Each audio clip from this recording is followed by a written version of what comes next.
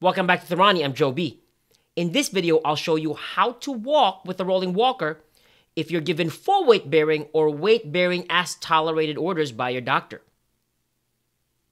Let's dive in.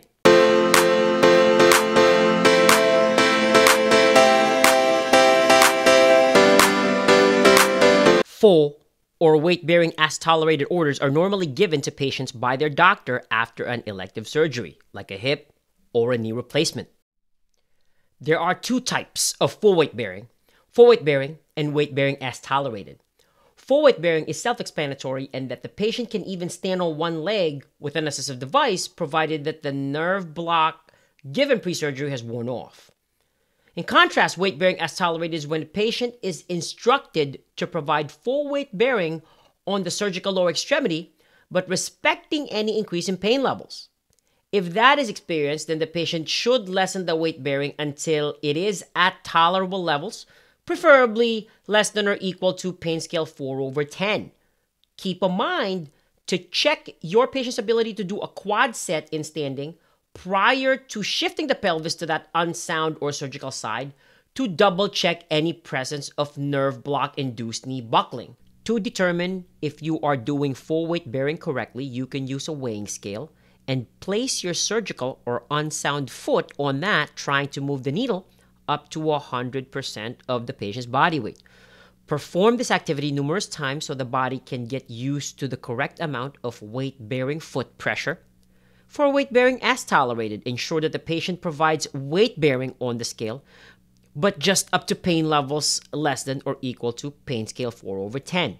Perform this activity numerous times until the patient gets used to that feeling and capture that feeling during gait. Because of poor balance, increased surgical site hypersensitivity, and increased risk of re-injury at the acute 1 to 3 days and subacute 4 to 21 days of healing, the patient will need to utilize a rolling walker. To adjust the rolling walker, the patient will need to stand in between the front and back posts. The handlebars need to be at the level of the greater trochanter of the femur. If it is hard to locate, the patient can straighten both elbows in such a way that the handlebars need to be at the level of the wrist. This can be attained by turning the rolling walker upside down and adjusting each post, moving away from the handlebars to lengthen the rolling walker and close to the handlebars to shorten. To walk with full weight bearing where the whole foot can be down on the ground, the patient advances the rolling walker first with the surgical or unsound leg. Then the good or sound leg steps through, passing the surgical or unsound leg while the rolling walker is kept being advanced forward. Turning to the right or left should be done at a 45-degree increments with the rolling walker first, then the unsound or surgical leg, then the good or sound leg.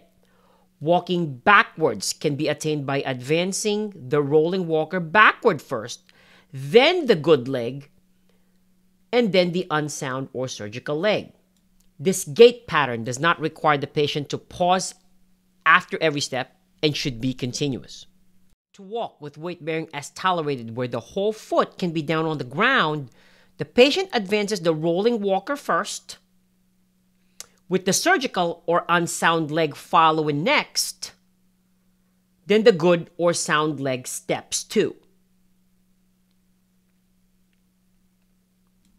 Turning to the right or left should be done at a 45-degree increments with the rolling walker first, then the unsound or surgical leg, then the good or sound leg.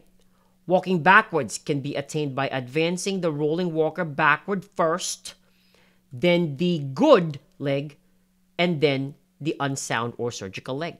If you like this video, please like, share, and comment. And for more therapy animations, please subscribe to Tharani.